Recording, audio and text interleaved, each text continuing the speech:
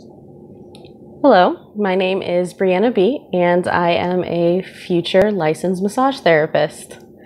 I start school in just a couple of days, and I am very, very, very excited to take this step in my life.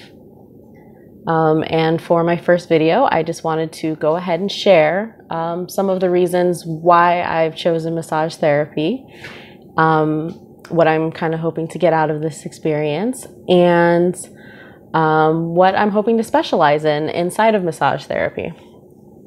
So the first reason, just like anybody who goes into any kind of medical or health related field, I want to help people. I want to help people to relieve stress, to feel better, for their bodies to function more healthfully.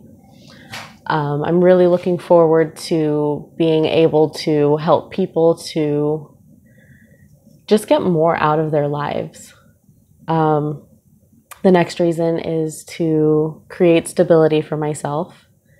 I've never had an actual career. I've had several jobs in several different fields, and I'm ready to kind of take the next step and find a specialty and just build something for myself. So the next thing is to kind of just go into a little bit more about how I found massage therapy and why I think this is really the career path for me. A few years back, I was taking a self-improvement course that was several months long, and one of the homework assignments that was given to us in this course was to read a handful of books, one of the books being The 5 Love Languages by Dr. Gary Chapman. And it is a phenomenal book. I highly recommend it. If you haven't read it, go read it. It is amazing. It opened up so much for myself, who I am inside of relationships with other people, with myself. It really just opened up my mind to kind of understanding a lot more about myself as a person. So out of that, I discovered that my love language is physical touch. And I kind of started to do like a little bit more research into why touch is so important for humans. And then it kind of just stopped there. It kind of just laid dormant in the back of my mind for a while. And then not too long after that, I had a friend say, "Hey, why don't you go into massage therapy?" And the seed was kind of planted. I don't even know why we were having this conversation. I don't remember any of the context. I just remember that he said, "Hey, why don't you do this?" And it kind of started to bounce around in my head a little bit. And I decided to go and check out a few different massage schools. I took a couple tours.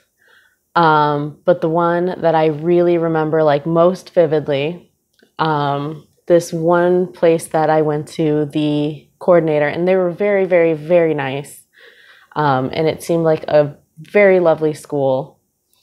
And it's not the one that I chose to go with when I finally was ready to settle in and go back to school. But it was a very, very impactful meeting. One of the things that was mentioned is the coordinator, I guess, or the recruiter. It was a private college, so I don't really know what her actual title was. It wasn't like a guidance counselor, is where I'm trying to go with that. So one of the things that she mentioned is she was listing off like the different modalities of massage and like the different things that they learn in class. And she was showing me some pictures of other classes. And one of the things that she mentioned was infant massage, and that kind of like that seed that had already been planted started to really grow roots at that point. And it just seemed so interesting. So I kind of started to do a little bit more research into infant massage, and why that might be important. And I mean, one of the areas is for premature babies, making sure that they have skin to skin. And then the other thing that isn't really talked about, or I guess it is, but I'm not a parent, so I haven't experienced it yet.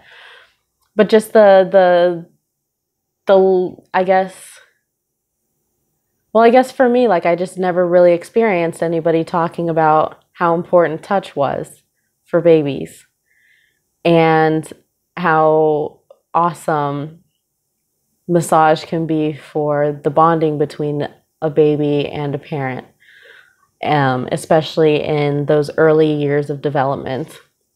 And there's so many studies.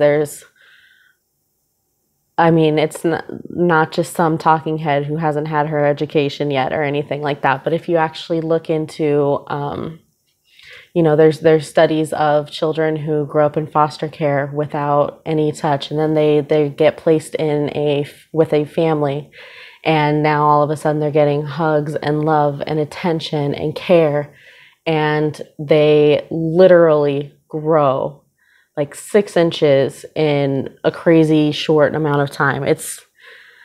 I can't remember all of the numbers off of the top of my head, but that's the kind of thing that I want to bring to the world, is that ability for growth. So out of doing this research, and in talking to another friend of mine, who is a licensed massage therapist, and has been for several years, and has decided to go into birth work as a midwife.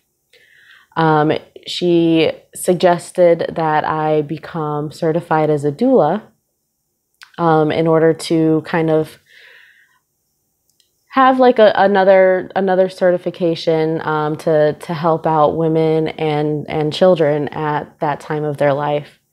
And at first I just brushed it off, like a doula is just like some woo-woo. I'm not that kind of person. It's not for me.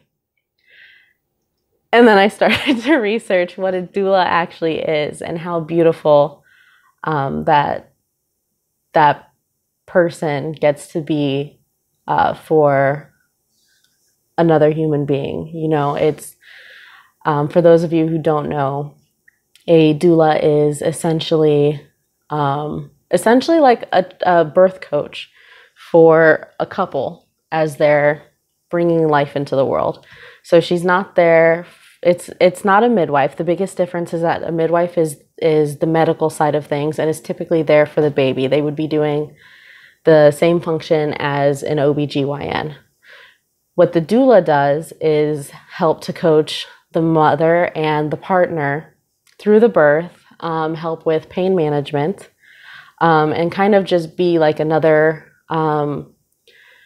first like a grounding energy, and then also an advocate for them in the birth or the delivery room, and make sure that their birth plan is followed as closely as possible, and also to kind of help explain what's going on, to give like a deeper or another, not necessarily a perspective, just to be there for more information to help them to make whatever decisions need to be made in that moment, and to just be able to be, like not the parent, not the person whose life is about to change entirely and is changing right now and is going through trauma and is expected to make whatever decision could be expected to make in a birth room or in the labor room, whatever we want to call it.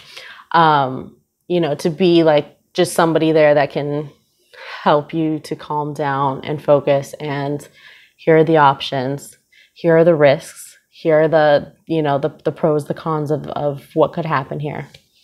So I found out about that, and I was like, I see where I can really marry these two awesome things, bringing massage therapy to a mother who is going through contractions, and then being able to, once the baby's born, act as a postpartum doula and support her in the transitional time of her life, and also help the father to connect to the baby through baby massage or infant massage is really like where it kind of like ended up going for me. And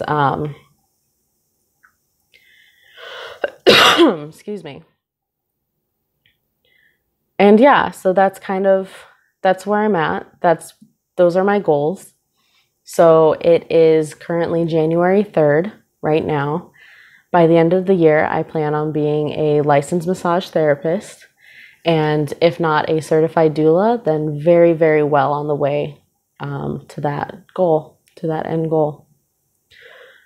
So yeah, that is going to be it for this video. I hope that you will take the chance to follow me along on this journey. Hit the subscribe button below. Give me a thumbs up if you got something out of this. And I will see you in my next video.